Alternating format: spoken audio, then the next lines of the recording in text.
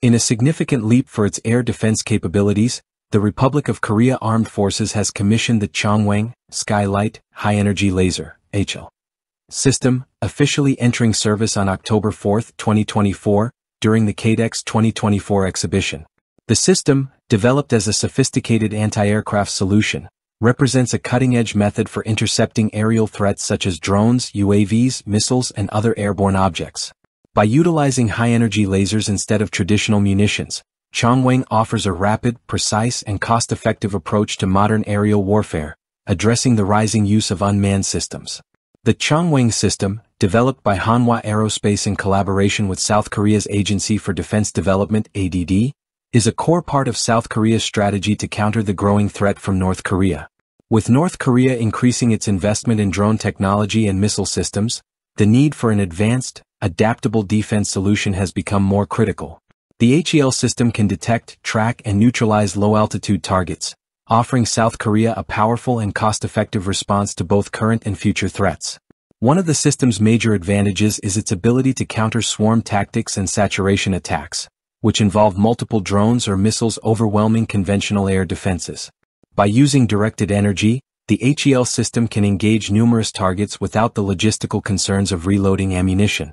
The system relies solely on electricity, making it highly cost-effective, with each shot estimated to cost just $1.45, 2001. The Block I Cheongwang system, which has been in development since 2019, was designed by South Korea's Defense Acquisition Program Administration (DAPA), with a budget of $63 million. It is a container-sized land-based laser weapon measuring 9 meters long, 3 meters wide, and 3 meters high, 29.5 by 9.8 by 9.8 feet. The system uses a 20 kW optical fiber laser, capable of generating heat of approximately 700 degrees C over 10 to 20 second bursts, sufficient to disable small and mid-sized drones and UAVs at an effective range of up to 3 kilometers. The Cheongwang system is equipped with a radar mast for detecting and tracking aerial targets, ensuring precise engagement with minimal risk of collateral damage.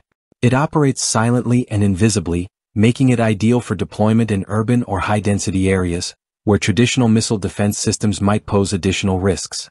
The Cheongwang HEL system's high-energy output allows it to rapidly neutralize aerial threats by damaging or destroying their electronic components, such as guidance systems or propulsion units, without the need for explosive force.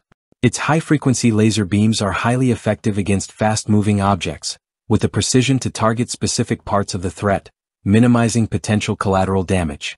Initially designed to counter small aerial threats, the Cheongwang system is expected to evolve to handle larger targets such as aircraft or ballistic missiles in future iterations. Plans for upgraded versions include increased power output and enhanced range capabilities, potentially expanding its role within South Korea's multi-layered air defense network.